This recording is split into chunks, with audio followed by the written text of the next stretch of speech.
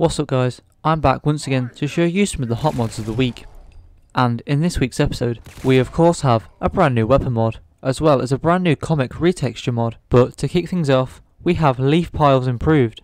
And what this mod is going to do is take all of the old looking leaf piles in the game and update them with a brand new 2K texture, which in my opinion looks considerably better. Gone are the old bright red textures, now the leaves actually look dead, which I'm sure at this point they probably would be. And after running around my game with this mod installed, I really noticed just how many piles of leaves there really are, and just how much of a big difference this one mod makes. But anyway, let's move on to the next mod. Now the next mod I have for you is Scrap Throwables, and what this mod is going to do is allow you to break down grenades and mines to their base components, or at least as close as you can get. And to do this, simply go to a chem station. Here you'll be able to break down all of the grenades and mines in the game into something called a scrapped version, and this is going to sit in your junk tab until you use it for something else. And as for this new component, it's going to have half the value as its crafted counterpart, but have the same amount of weight, as it's the same amount of pieces, just no longer put together. And as for the actual breaking down of these grenades and mines, it's going to require you to have the same ranks of demolitions expert and scrapper as it would to craft these grenades. Also, breaking down baseball grenades and bottle cap mines will not give you the respected baseball or lunchbox, because for whatever reason, this will cause the game to crash. Now, if you like this mod, then you may also like FallMisc, Miscellaneous crafting, and what this mod is going to do is add 3 brand new categories to the chem station: junk, technology, alcohol brewing, and finally a few more options in the utility section. And of course, all of these brand new recipes have appropriate perk and material requirements, so combining this mod with the previous one could make for some interesting gameplay.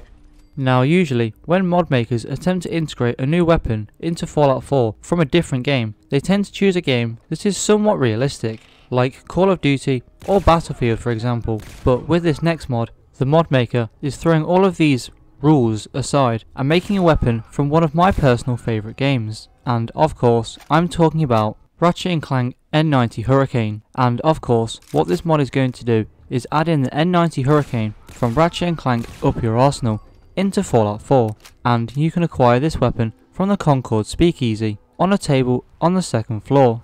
Yes.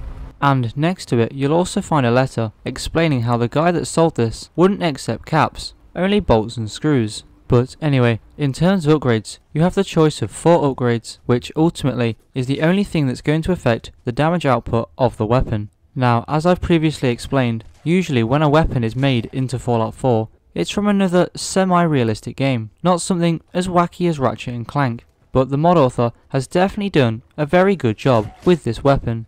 And as for the weapon itself, it's going to use plasma cartridges as ammo, and technically it has infinite ammo, or the never-ending legendary effect from the base game. Now the only downside about this weapon is it doesn't have a firing sound, despite the fact it's supposed to use the same sound as a plasma weapon.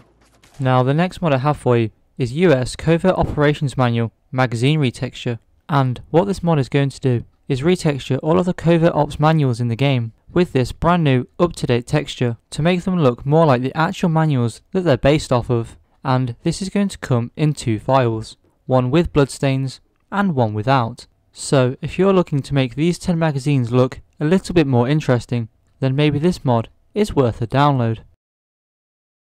And of course, this week's weapon mod is the Type 99 light machine gun, and you can acquire this weapon from the armory inside of the Yangtze.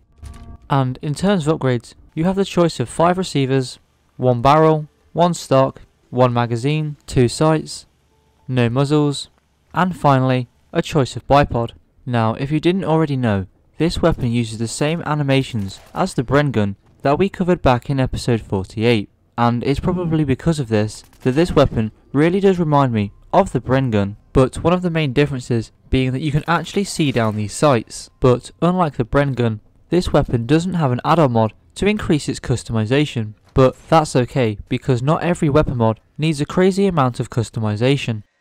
Now at this point, I would usually wrap up the video, but instead we're going to take a look at one more mod by the same mod author that brought us Gore Scatling and the plasma minigun from last week's episode. but this time the mod they have for us is Photon Pulsar, and you can acquire this weapon from the armory inside of the castle. And in terms of upgrades, you have the choice of 3 barrels, 2 sights, and finally 2 muzzles. Now I believe this is the 3rd weapon mod by this particular mod author that we've taken a look at, and I have to say that their weapon mods are some of the most unique that I've ever seen, and this one is probably my favourite. And yes, they may all be heavy weapons, but honestly, heavy weapon mods don't get enough attention, so I'm just glad that there's a mod author out there that really enjoys heavy weapons, just as much as I do. But anyway, that's going to wrap it up for this mod, and the video for that matter. I hope you all enjoyed the mods here today, and if you did, don't forget to hit that subscribe button, and I hope to see you all in the next video.